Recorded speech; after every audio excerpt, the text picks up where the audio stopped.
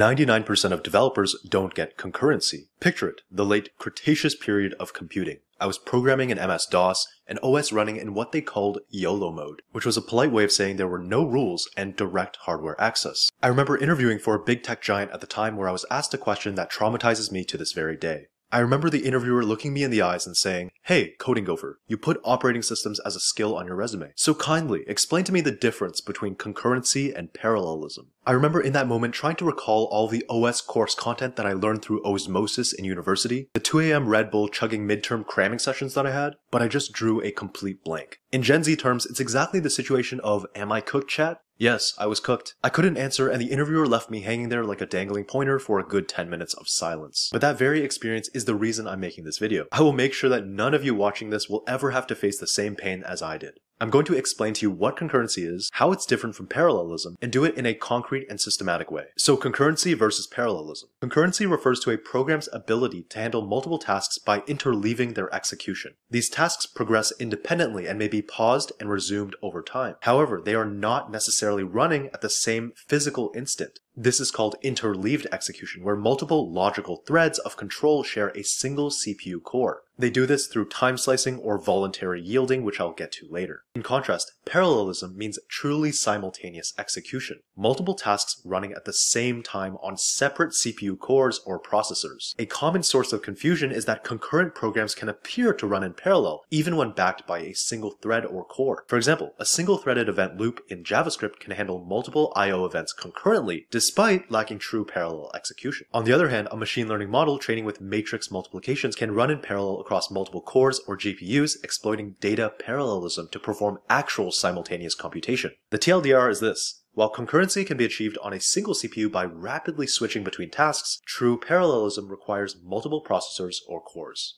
Concurrency is especially effective for I/O-bound workloads because most of the program's time is spent waiting for external resources, disk reads, network responses, or database queries. During these wait periods, the CPU remains idle unless another task is scheduled. With concurrency, multiple tasks can share the same thread or core. While one task blocks on I/O, another can make progress. This leads to better CPU utilization without requiring more hardware. Let's look at this example of concurrency with threading, or interleaved execution. Both threads, T1 and T2, run on the same CPU core by default in CPython. Python's global interpreter lock, or GIL, ensures only one thread executes Python bytecode at a time. Time.sleep simulates I/O delay. When time.sleep is called, the active thread yields the CPU, allowing the other thread to run. This is interleaving, not true simultaneity. This is efficient for I/O-bound tasks like network requests because threads can make progress during waits. Remember, these tasks run concurrently, not in parallel. They're scheduled in and out, sharing a single core.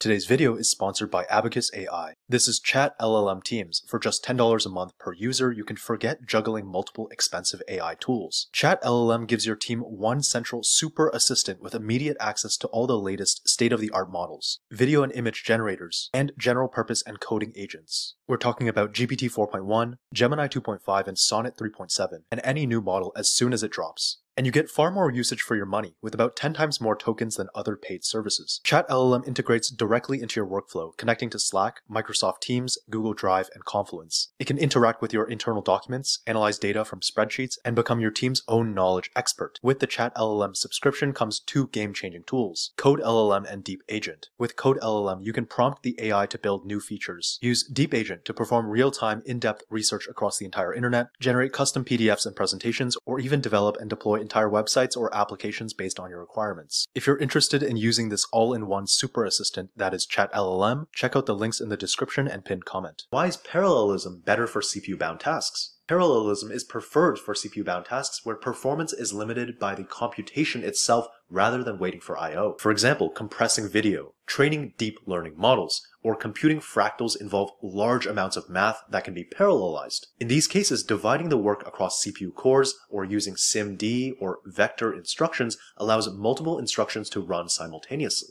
At the hardware level, this is implemented with multi-core processors, vector execution units, and GPU cores. A practical example is a video encoder that splits a frame into chunks and processes them in parallel across cores. Another is a neural network training pipeline, where matrix operations are dispatched to GPU cores for true simultaneous computation. Unlike concurrency, which helps hide latency, parallelism increases throughput by scaling out work across independent compute units. This distinction is crucial when optimizing for performance bottlenecks. Let's take a look at this example of parallelism with multiprocessing, or true simultaneity. Each process, P1 and P2, runs in its own Python interpreter and is assigned to a different CPU core. Tasks run simultaneously and are not just interleaved. Since they have separate memory spaces, there's no GIL limitation. These are ideal for CPU-bound tasks like mathematical simulations, encryption, or rendering. And this is true parallelism. Tasks execute at the same time on different cores. Now for task scheduling, there is preemptive versus cooperative scheduling. The way tasks share execution time is governed by the scheduler, which can be preemptive or cooperative. In preemptive scheduling, used by most operating systems,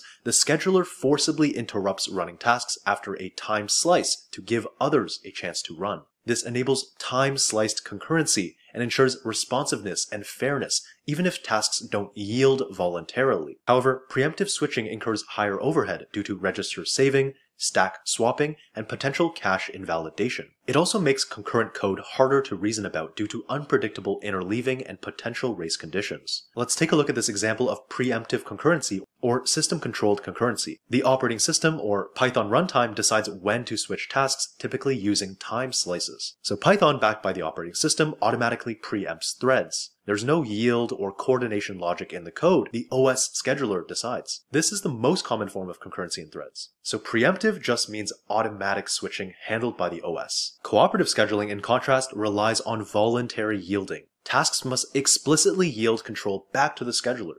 This model is used in many user space concurrency frameworks, like async await in Python and JavaScript, or Go routines in Go. It has lower overhead because switches occur only at known points, and it is easier to reason about since task switches are deterministic. The big downside is that if a task forgets to yield, it can block the entire system, and this is a frequent bug among newcomers to asynchronous programming. So here's the example of cooperative concurrency, or explicit yielding with async await. Tasks must explicitly yield control using await. You can see in this line, await asyncio.sleep1 yields control back to the event loop. The event loop schedules the next coroutine to run. Unlike threads, this uses no kernel threads. It's all user space logic. It's much more lightweight and predictable for I/O heavy workloads. So cooperative means you must yield manually using keywords like await, yield, etc. Now let's talk about the cost of concurrency. Concurrent programs must manage context switching, where the system saves the state of one task to let another one run. The overhead of this process is a critical factor in performance. In traditional thread-based systems, this switch is managed by the operating system kernel and can be costly. For every switch, the kernel must save the thread's complete execution context into a data structure, like a thread control block or TCB. This state includes the program counter, which tracks the exact instruction the thread will execute next, the stack pointer, which points to the thread's personal stack containing local variables and function call information, the contents of all CPU registers, which holds the thread's immediate working data, and the thread's scheduling state and priority. This process requires a transition from user mode to kernel mode and back, which adds significant latency. In modern coroutine-based systems, or with async await, the cost is dramatically lower. Here, context switches happen entirely in user space, managed by the application's runtime or scheduler, and not the operating system. The state that needs to be saved is minimal, often just the instruction pointer, knowing where to resume, and only the specific CPU registers currently in use by that function. There is no expensive kernel transition, making it possible to switch between tens of thousands of coroutines far more efficiently than between threads. If you were ever curious how to build Redis, Docker, an HTTP server, a compiler, or a DNS server from scratch, I would highly recommend you check out Code Crafters, where you can learn how to build these complex developer tooling. This is my absolute favorite project-based learning platform that has support for over 20 different languages, including my favorite language, Go. You can check out the description for a 40% off on all of their subscriptions. I'm excited to announce a special opportunity for our community this June. We're hosting a Build Your Own Shell challenge with Codecrafters. For the entire month of June, you can take on this challenge for free. We'll have our own Coding Gopher community leaderboard to track our progress, and we'll be giving a special prize to the top finisher, plus 3 months of free access to Codecrafters. The prizes for this contest are AirPods Pro 2, an Aura Ring 4 Black, or a Keychron Q1 Pro. Also, anyone from our community who completes any Codecrafters challenge in June will get 5 bonus entries to win the Logitech MX mechanical combo giveaway. So if you're ready to build, check out the link in the description. If you learned something new in this video, please hit the like button and subscribe for more future content like this. If you want to further support the channel, I've left my Patreon link in the description as well. And as always, thank you very much for tuning into today's video, and happy coding.